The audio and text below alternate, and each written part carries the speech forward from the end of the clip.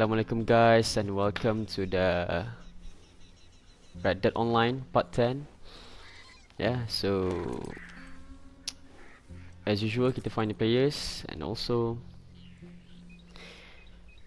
I hope you guys alright out there. Okay, insyaAllah kita akan okay nanti. And yeah, let's move to the story. They are. So, you've made it clear what kind of a fella you are. I don't judge you for it. As long as you do all I ask of you, what you do elsewhere don't bother me or my mistress one jot. But, good, bad, or indifferent, you gotta make yourself a living. This is Samson Finch. Yup. Mr. Finch is like you or like me.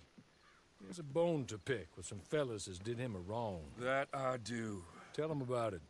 I ain't gonna lie to you. Truth is, I'm a bad bastard. I lived my way, but I stuck to my word and did what I said I would. Especially to them as stuck by me. Mr. Finch has a little predicament. I was planning a job. A good job. Thing took a goddamn year. It was gonna make me pretty rich. Then my partner went yellow and betrayed me. If you and your bunch will help me do this robbery and get back at him, well, like I said, I ain't never betrayed no one. I ain't about to start. Plus, well, this is a fine job. If I had a group I can trust, we could all do well. So you in.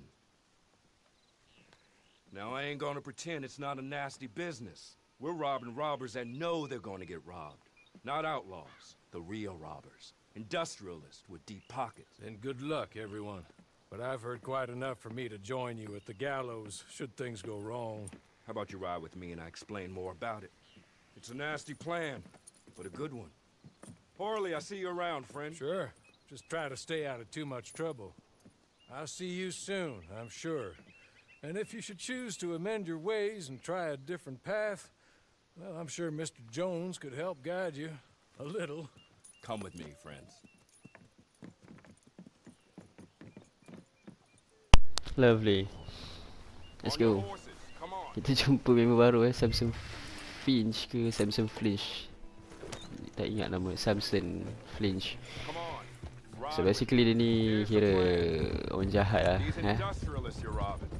He's a bad person. And sekarang ni kita kena tolong dia untuk tak tahu lah untuk apa. Means untuk rob seorang lah, rob the robbers dia cakap tadi. Kita merompak perompak. Basically, sorry. And, yeah. Let's see macam mana jadi dia.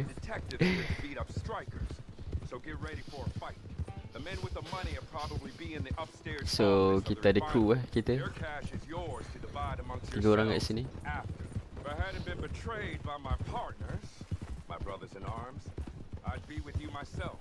But now I got to go and make a nuisance of myself and Valentine. So they don't round me up and fit me with a rope necktie for this. It's enough for me to know that it's done is all.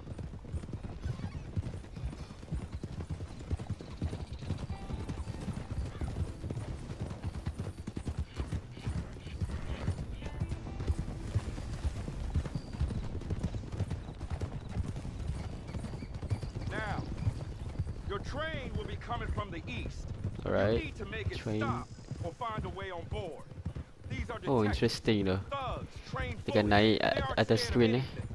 I have no reason to believe they won't pull the brakes for you if you just stand in that train's way. But if you give them a reason to be suspicious, the violence will be quick and absolute. I am sure you are more than capable of getting it done. Me? I've never been very good at playing with others. So I might hog tie an associate, leave him on the tracks, and stand back under the bridge. That part of the plan is up to you.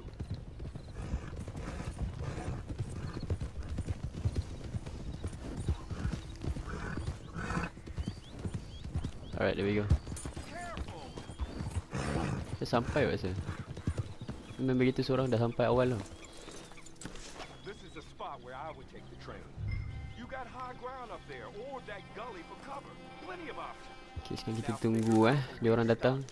And how you going to win The train ni kalau korang boleh tengok kat map tu, warna kuning. Tunggu dia orang datang tu.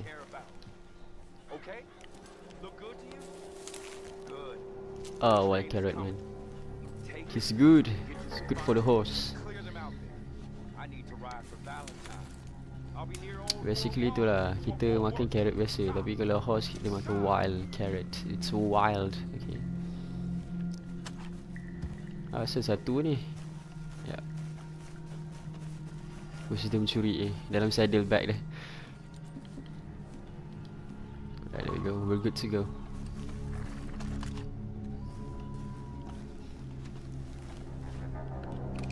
Lama pula kan bag kita ni luar. Kita smoke slow.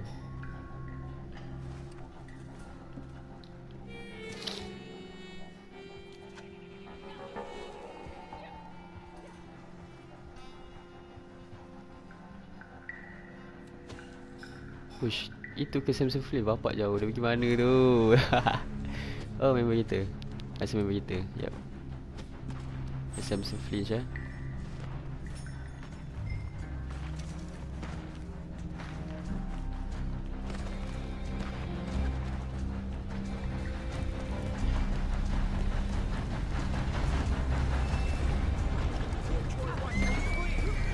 Yes, that's one.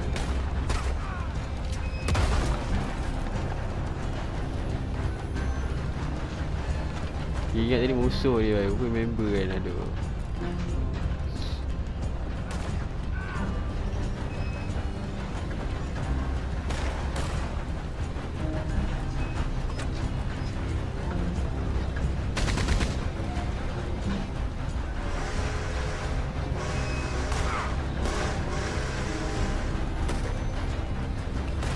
Sudah.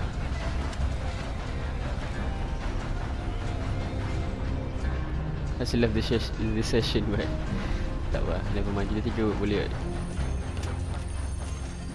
Macam intense kan, asal dia tak gerak.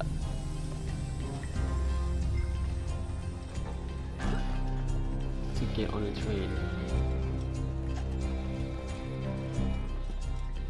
Move. Move, friends.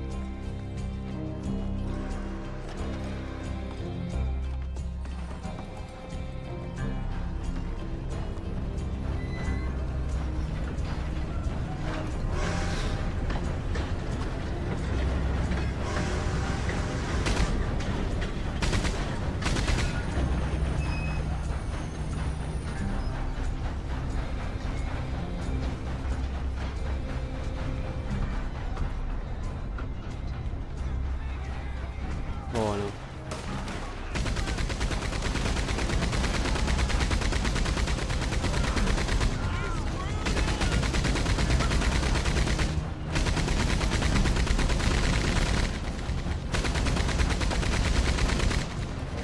Kita dah sini lah.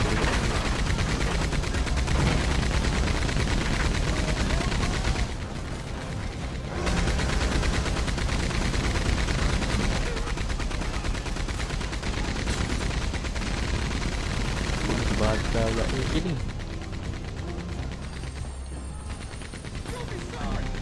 Terkejut nak gini.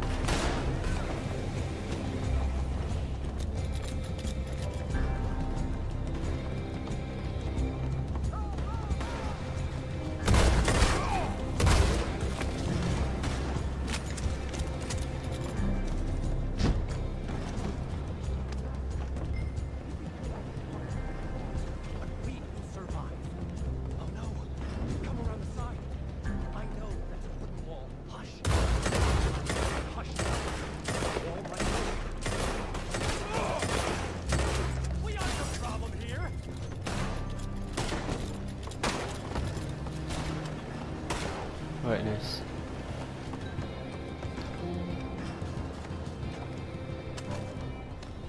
Kau dapat out? Oh, okay, right. Dia ada orang loot dulu.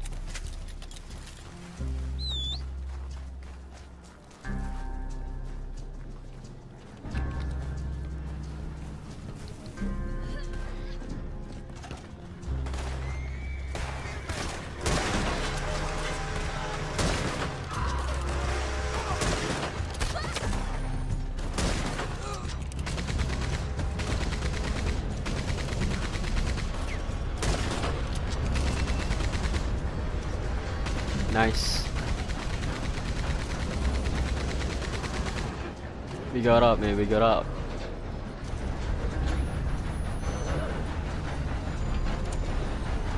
Huh. Intense juga lah. Walaupun dia macam dia ramai juga actually, tapi macam okay lah, we manage.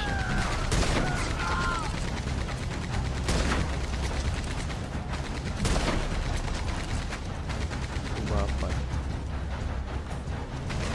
Ramai tu.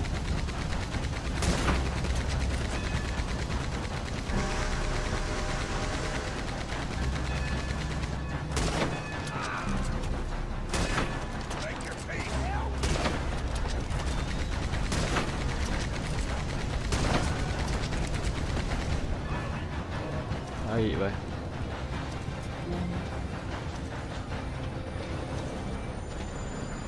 Tengok.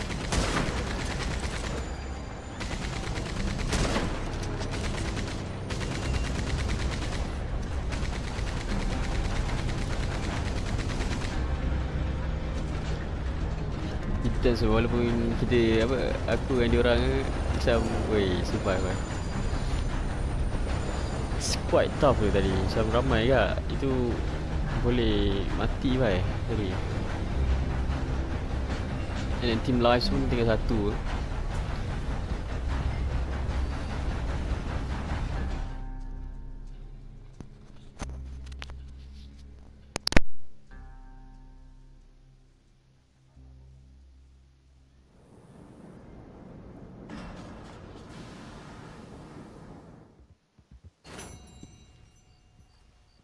Alright guys, there you go.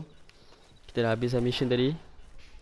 And yeah, as usual guys, thanks for watching. And leave a like and please subscribe to my channel for more of gaming videos. And also don't forget to spread the love out there. And stay safe. And also yeah, inshallah we'll be okay soon. And stay strong. And I'll see you later. Assalamualaikum man.